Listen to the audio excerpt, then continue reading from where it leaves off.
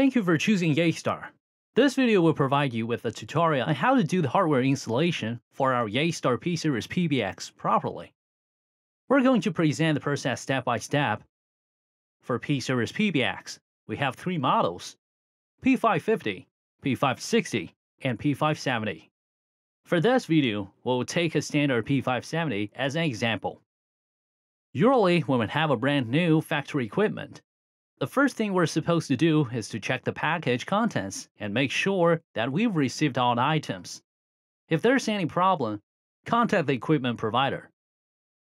Open the carton and we should find a P570 appliance, an Ethernet cable, a power cord, 2 rack mounting kits and screws, 4 rubber feet, 1 grounding stud and nut, 1 warranty card, HDD fixed screws.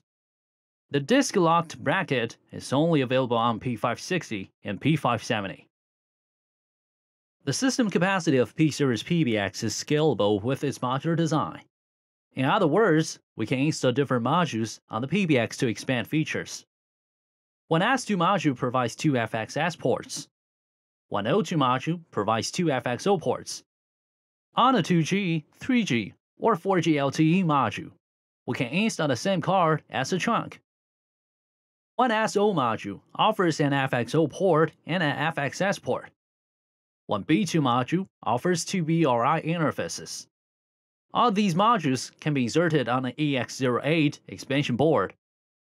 Each unit of EX08 expansion board has 4 slots on which we can install modules. Each slot is connected to 2 RJ11 ports on the front panel. As for the EX30 expansion board, it can provide an E1, T1, or J1 interface. D30, if we install it on the PBX, we can expand 100 users and 30 concurrent costs additionally. Yet mind that the expansion board in D30 can be installed on P560 and P570 only. If we have bought some modules, please open the package and check if the module pins are bent or broken, and the number of all modules. We'll also have an antenna if we have bought a 4G LTE module. If we purchase one piece of D30, we will also receive accessories of screws and a screwdriver. Having checked the PBX and all accessories, we can start installing the expansion board and modules. Make sure to keep the power unplugged during the whole installation process. Otherwise, there might be a risk of electric shock. Please be cautious about that. On the front panel of P570, there's an NFC chip behind the Yeastar logo, which allows us to tap NFC-capable mobile spec against it to quickly configure network settings. Please check the linked video for a detailed operation process. There are 2 empty boards.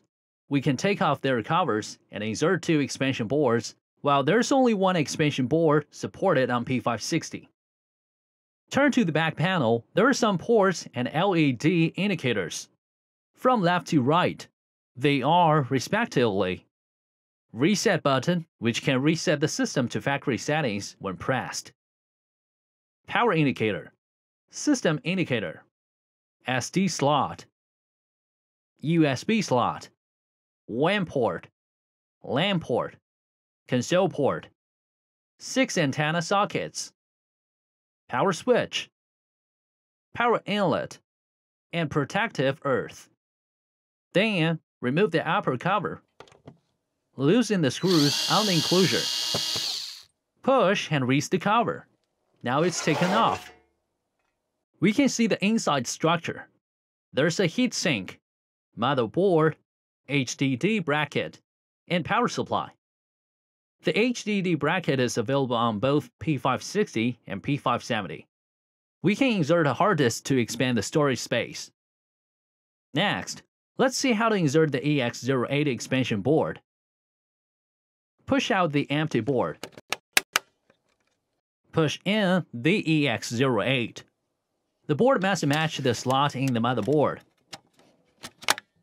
Lock all the 4 screws. By the way, inserting an EX30 expansion board is the same way. Now let's move on to the installation of modules on EX08 expansion board. The installation method for every single piece of the module is the same, even each module carries different quantity of pins. The function of each port depends on which module we have installed in the slot.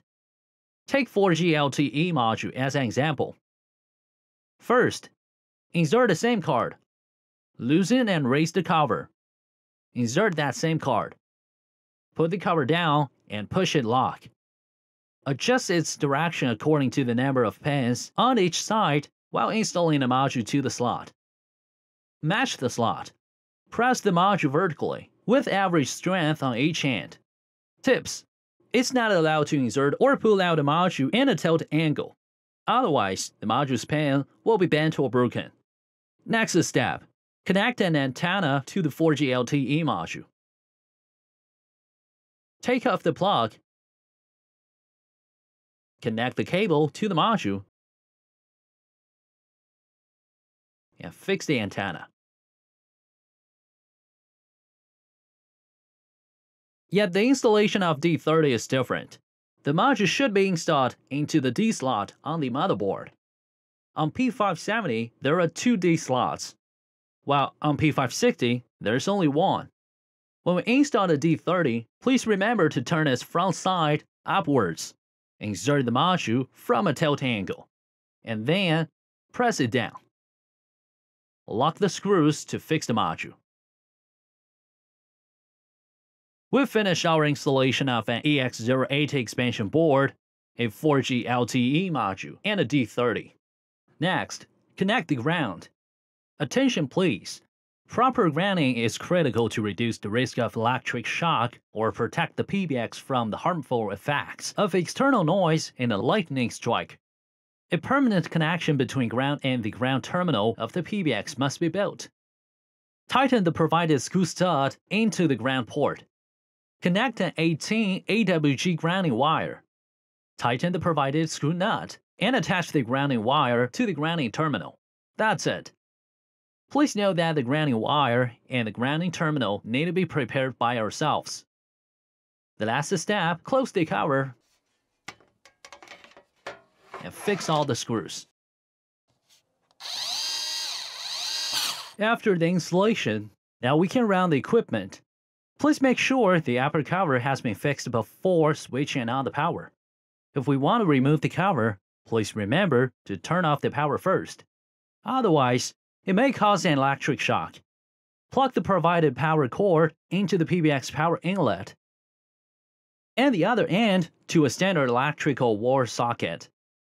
Make sure proper power has been offered to the PBX so that it will work normally. Back to the PBX. We can check the status of the LED indicators on the back panel to see whether the equipment is running normally. The power LED indicator is static green. If the light is off, it means the equipment isn't running at all. The system LED indicator. If it's blinking in green, the system works correctly. If it's static green or it turns off, there must be something wrong with the system. The LED indicators of WAN port and the LAN port are usually off. If connected to a network at 1000 megabits per second, the light will turn static green. If connected to network at 10 to 100 megabits per second, the light will turn static orange. We can see if modules installed are running normally by checking the status of the LED indicators on the front panel.